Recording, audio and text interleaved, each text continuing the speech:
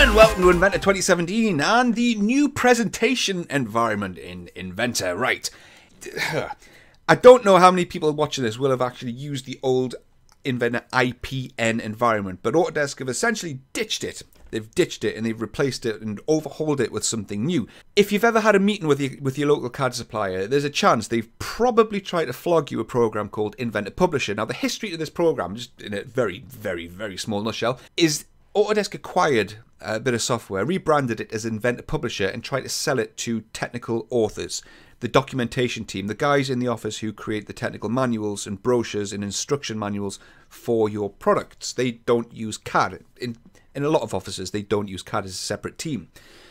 However, that product completely flopped. It was a brilliant idea, but the execution of it was terrible. I believe that the software platform was limited. It couldn't handle large assemblies at all.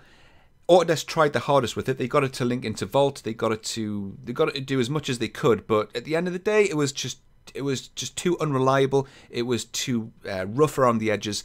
The quality of the exports was too bad, and it just flopped completely, and then they just stopped development on it, and now we are where we are with Inventor. They've put the publishing tools back into Inventor for whatever reason. If you're a technical author, you're probably not going to like that. Now, they might in the future offer some kind of subscription offering where you can have an authoring tool via a subscription offering. I don't know, but at the moment, from what I've heard, the only way you can now create manuals and your brochures and your explosions and your presentations is with a license of Inventor. So we've kind of gone a step backwards in that respect, but it is what it is.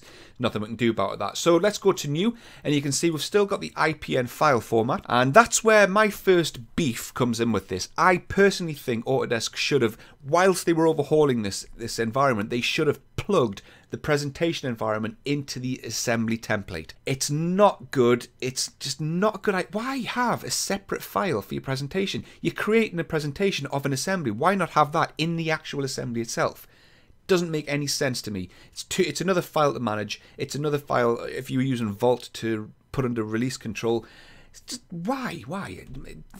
Anyway, it's not. There's nothing we can do about that, so I guess I'll just move on. So we'll start the IPN. And then we've got this new presentation environment. So you can see it's been overhauled. If you ever used the old IPN environment, it was sort of like a black sheep of the family, the old IPN environment. It looked dated. It hadn't seen any development in years. It was a bit awkward to use. A lot of the commands had funky names. They worked very strangely. They're just counterintuitive to how the rest of Inventor worked. So the overhaul should have brought it up to 2017 standards. The first thing I don't like is I've already got an assembly open. I've got this 1178 assembly open, that break set, and when I've created the new presentation, it's not letting me use the open document that I can see. Can't see any drop downs, anything to pick the open, and you could do that in the old IPN environment. It would let you pick any assemblies you had already open in session. This one doesn't appear to do that. That's not good. That's a step backwards, but it's not really the end of the world. I'm not too fussed about it, but it's just a thing.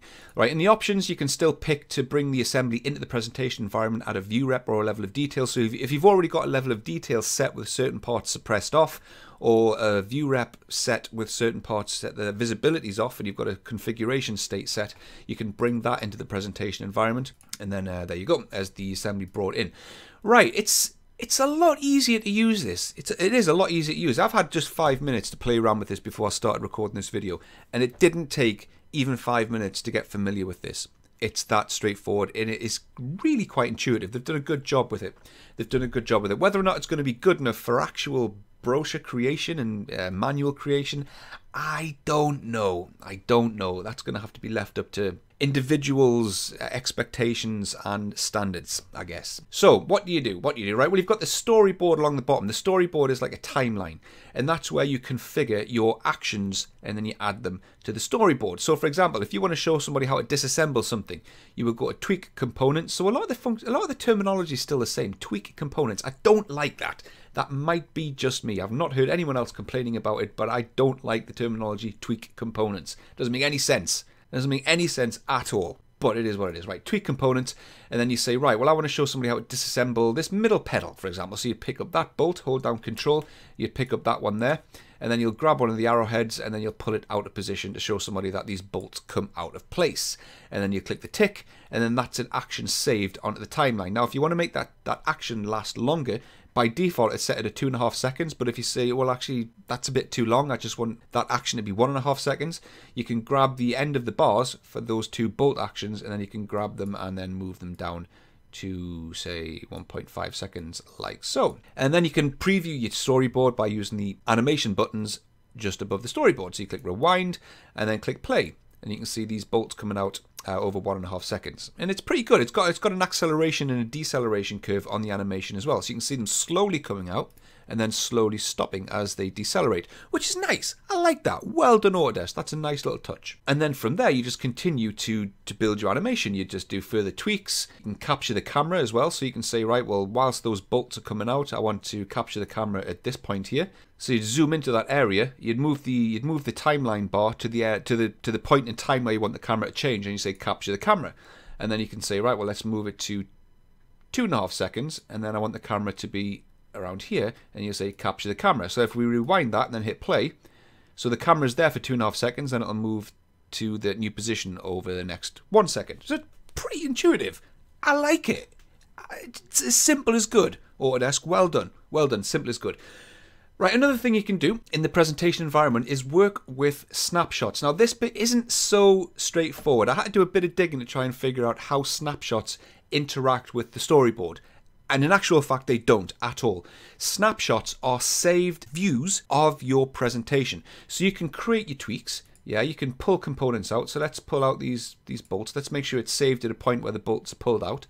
And then you can orbit the camera to a certain point, right, like around about here, and you can create a new snapshot view. So that's going to be view 1. You can give it a name, pedal set bolts out, something like that. And then that snapshot view is created and saved. Now you can jump backwards and forwards to your snapshot views. You can create multiple snapshot views from multiple angles. You can say, right, well, now we're going to have one from here, a new snapshot view, and then you can sort of jump backwards and forwards between the two of them. But once you've got your snapshot views created, you can right click on them, and then you can create a drawing view straight from the snapshot, which is really nice. That is really good. So you can pull out all your parts, you can explode all your components, and then you can right click, or create a snapshot view, right click on it, create a drawing view. Make sure your IPN's saved, obviously, you know, it's life, we want things saved. And then you pick your drawn template, and then it's going to create a drawn view straight away from that snapshot view. And you can see there, it's the exact camera view that I asked for it to create, and then you can see the bolts are pulled out. So if you've got a fully exploded component view, you're going to get a drawn view created with all of those components pre-exploded. And that's brilliant for parts lists and for getting things ballooned. That's really good. Really like that. The other thing you can do from your snapshot views is publish a raster view. So right click on there, publish to raster. This is going to, it's just basically publish an image. It's export the view to an image file, and this is not brilliant. Again, I think they're going to let themselves down here for multiple reasons. For a start, it's quite awkward to work with the resolutions, right? By default, it gives you anything up to 1080p.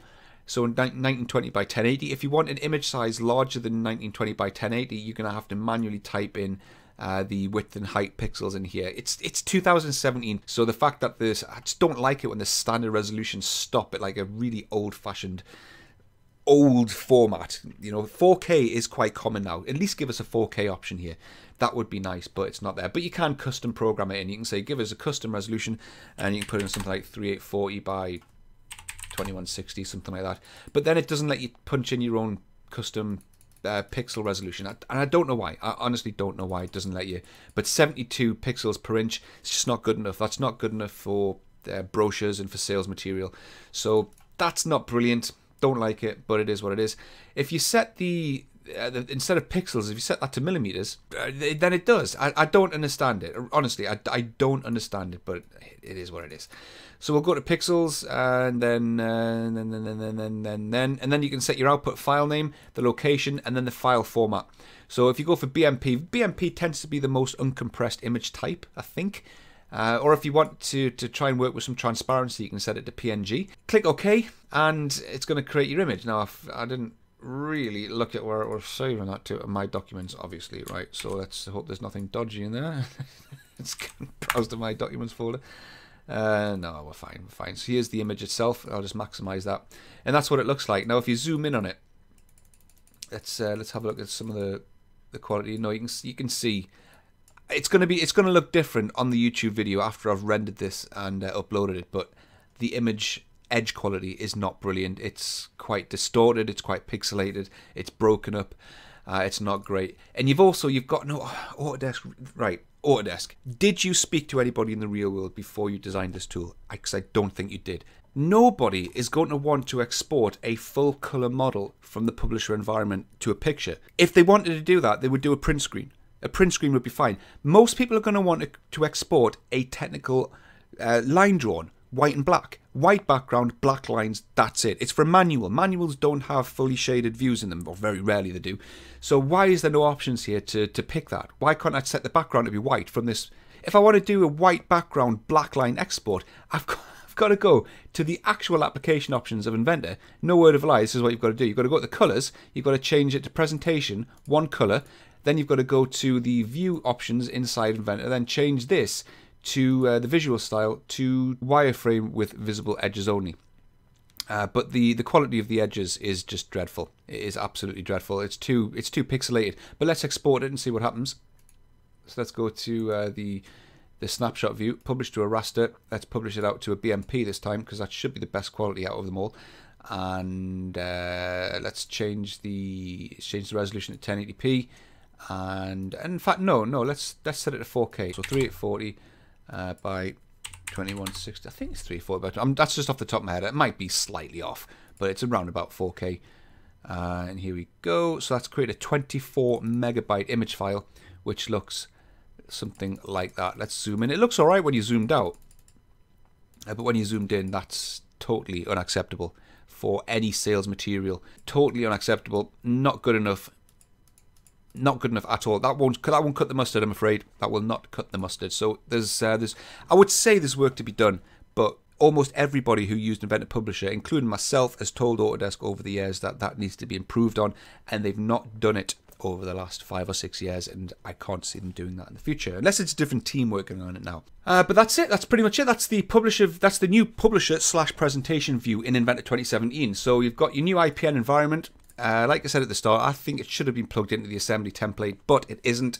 It is where it is, and it is what it is. It's a lot easier to use than it was, but whether or not it's going to be good enough to satisfy the needs of technical authors will be, I guess, for them to judge after they've seen it and used it for themselves. Alright, that's it. Thank you very much, guys. If you like the video, like it, subscribe, comment if you haven't done already, and I'll see you in the next video. Toodles.